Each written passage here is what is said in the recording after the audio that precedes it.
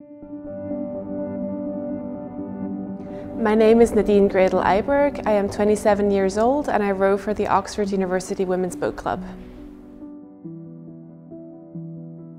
I got into rowing when I first came to Oxford 2 years ago, and at my college, Lincoln College, there was a huge amount of enthusiasm for the sport. So I basically got dragged down to the boathouse and put in a boat, and I loved it from the first minute.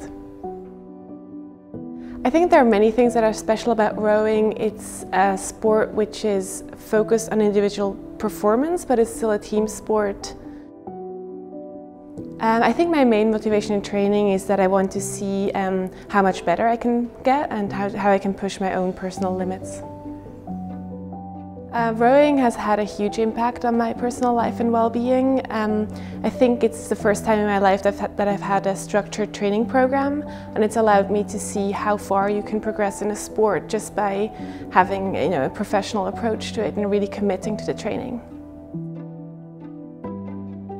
I think the toughest parts in training are when you have a bad day or have a bad training, how you can turn it around and still get the most out of it and not let that drag you down, but to still try to improve even on a bad day.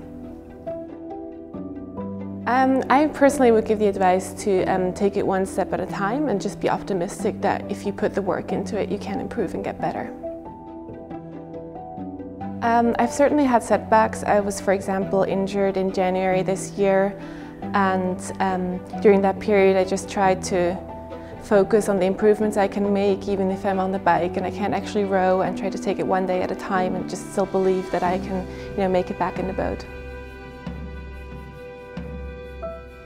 It means a lot to me. It's incredible to be involved in this historic year, and if we can race this race and inspire some girls to pick up the sport and dream to do well in school and be able to come to Oxford to do this, then it's worth every stroke we take.